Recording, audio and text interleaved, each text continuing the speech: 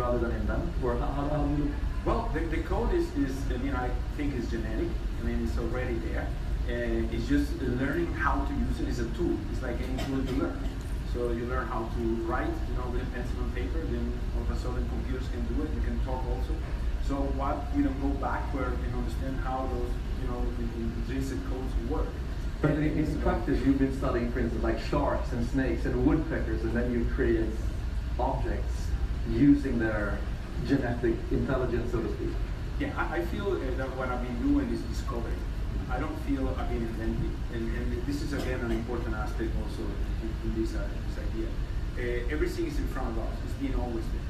It took 4 billion years to be there. A beautiful flying, bird, 4 billion years. So we just need to go backward and materialize and understand how it works. That's the observation.